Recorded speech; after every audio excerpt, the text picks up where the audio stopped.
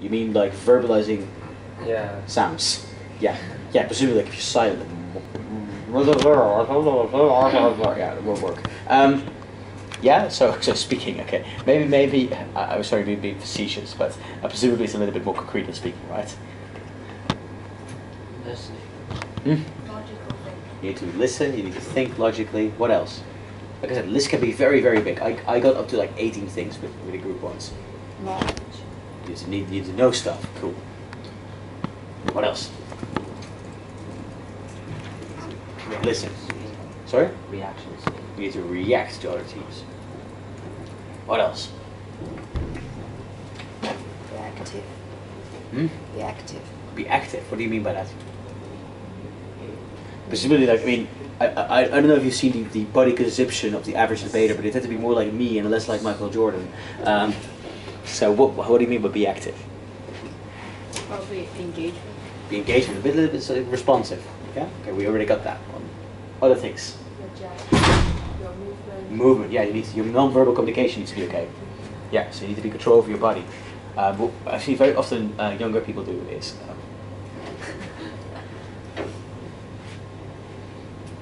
can't contain yourself.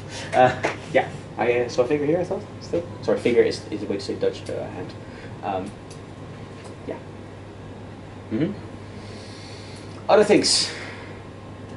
Charisma. Organization of You need to- arguments. Sorry? Organization of arguments. Organizational arguments, yeah. I think being able to come up with cases, I think, is a very good thing. Being able to come up with cases. Your voice speed, your speed of your talking. Yeah, the ability to effectively use your voice to affect what you're saying, yeah. Charisma.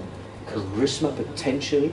Although, have you seen the average debater? Mr. Speaker, ladies and gentlemen, we have 3 arguments for the side of proposition today. Firstly, we're going to tell you why there's a problem in this debate. Secondly, we're going to tell you why it's effective. Blah, blah, blah, blah. These people get 86s. But there probably needs to be a little bit. I imagine charisma is the combination of many of these elements, rather than a skill to be trained in the first place. I don't know about you, but I can't project more charisma. I mean, I try when I want to pick up people, but I tend not to, particularly excel at that. So I'm not entirely certain where the debating came from me in that regard. Okay, good. List of things. Make that list of things yourself as well when you're thinking about how to improve. Because I think, importantly, how to improve is also a thing you do by thinking critically about yourself. So don't just like passively take this in, apply it as well. Similarly, right to this, right? So reflective observation, or observation in general, is something that most people tend to do, because most people tend to enjoy having lectures if they're doing debating, because most of you tend to be academically apt. In other words, you're good at learning. You're good at like memorizing lots of facts, reading large amount of books very quickly. Hello, come on, sorry. And that means as well that there's a tendency to not do the other part, not do the experimentation, not do the active thinking yourself, just like learn what you need to learn, that's good. Debating is as you've noticed probably during the lectures you've received, debating has very little theoretical content. Lots of it is like advice or meaningful advice, and we need you to get better to do it. That's why we make you do lots of debates. Similarly, you want to help yourself experience, because the debating is such a complex game. It's just all these 6 things that we talked about, all of them intersect in different ways. All of them have different ways to get good at them.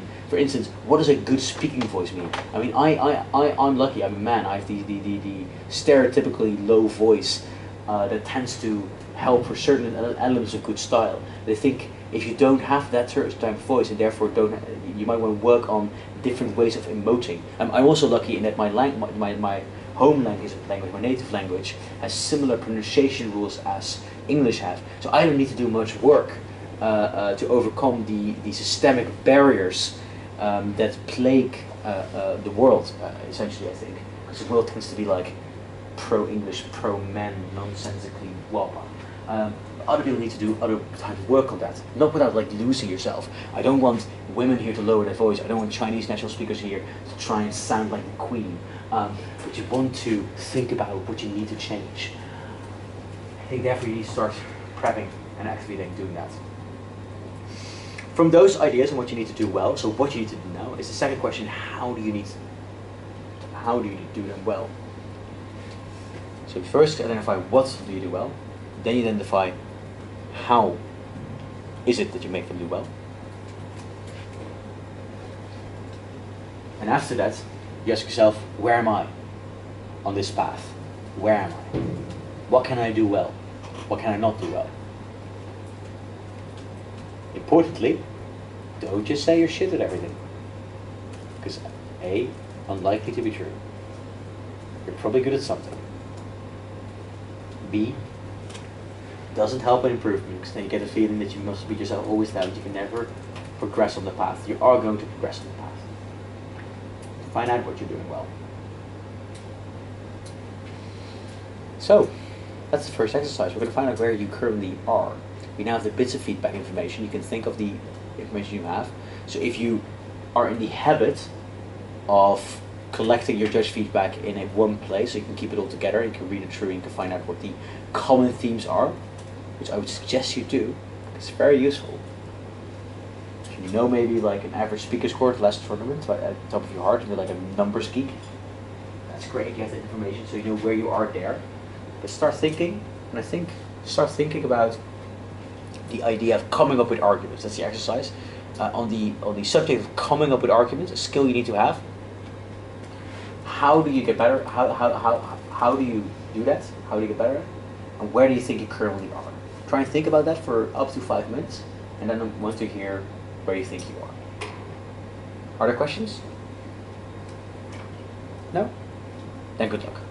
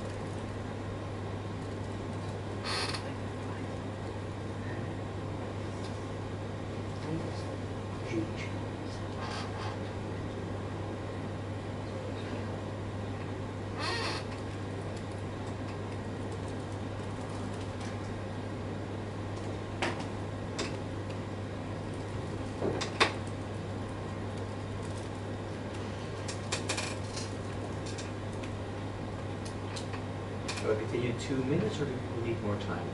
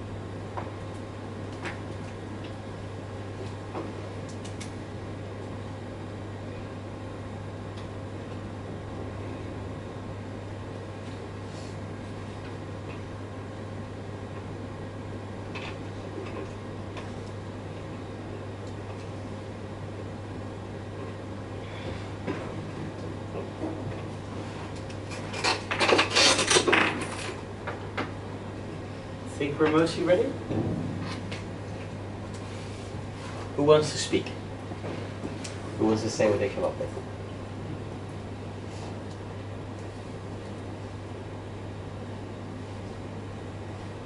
You're here to learn. Yeah. Okay. So I think so far I'm able to do some rebuttals to some extent. Mm-hmm. I can also set a case with on some points which are valid to the debate, Mhm. and I can speak for 7 minutes as opposed to around 5 in the past. Mhm. So in terms of improving, I think it'll be better if I have a stronger structure. Mhm. Maybe perhaps when I'm talking about clashes, and also I think it'll also be helpful if I form more analogies in my. Perfect. That's really good. Yeah, really, really, really good. So, what I really like is that you've already showed your improvement. So you've already showed what you have gotten better at and what you can do very well. I think that's very helpful. You're already on your path. It's very good that you identified some clear things that you want to improve on. Very good. We'll talk about how to improve on them later, because that's the second step, of course. Anyone else wants to share what they got with? Yeah? I think that I've improved in terms of rebuttals, and I think I've improved in content. However, I think that I'm still lacking the matureness to complete a fine logical sequence in my points and arguments, and so I think that I can improve in that. Yeah. Yeah. Okay. Excellent. Again, same advice. Very good. Very good. Anyone else wants to share the learning goal? Yeah. I think I've improved at logical thinking, and I can find the points immediately in the rebuttals. However, delivering the sentence clearly and logically is a problem for me. And somehow I don't know how to present, and there's always a dead air between the points towards it. Okay, cool. Yeah. What I've noticed out of the three of you is that you've mentioned mostly what you've improved on, but you don't mention the sources yet. So is that something you've gotten out of like the amount of judge feedback you've received, or how have you come to this conclusion? Judge feedback. Yeah. But I haven't really got tournaments. I don't have reach. I'm just. Yeah, just feedback from your coach at the club. Yeah. Or where did you get the information from that you've gotten better at these things? Just for yourself.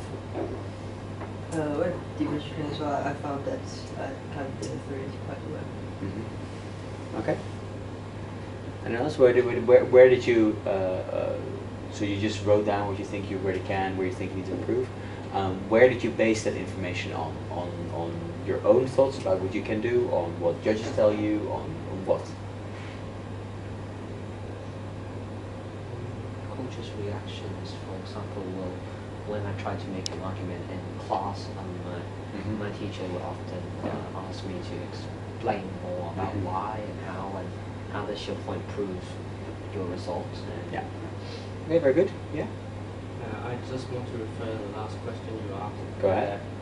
I think my strengths are I'm able to express some points logically, but sometimes, and the majority of the time I can anticipate my opponent's arguments.